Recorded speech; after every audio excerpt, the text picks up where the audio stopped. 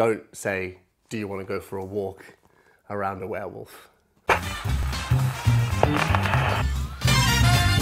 That's how graphic it gets.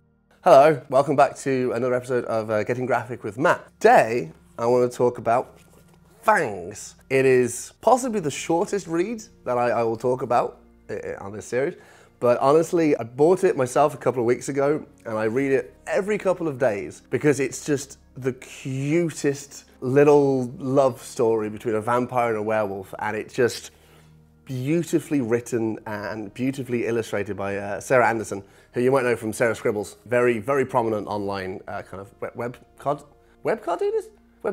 Fantastic illustrator online who uses the internet for her powers. I am hesitant to say, if you like Twilight, because this is nothing like Twilight, this is good.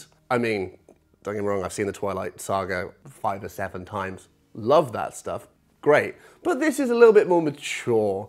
It's genuinely just a beautiful love story between several 100-year-old vampire lady and a werewolf who might look a little bit similar to me, but you know, actually good looking. It's just them living their life, like watching TV, trying to figure out how to go outside, you know, just doing the best in a situation where one of them is an immortal bloodsucker and the other one turns into a dog every month.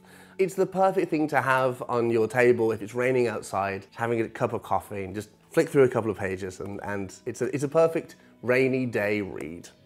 So yeah, if you want a little bit of romance in your life with, you know, a bit of a goth vibe, of course, check out Fangs. You will love it. And if you don't, get better taste.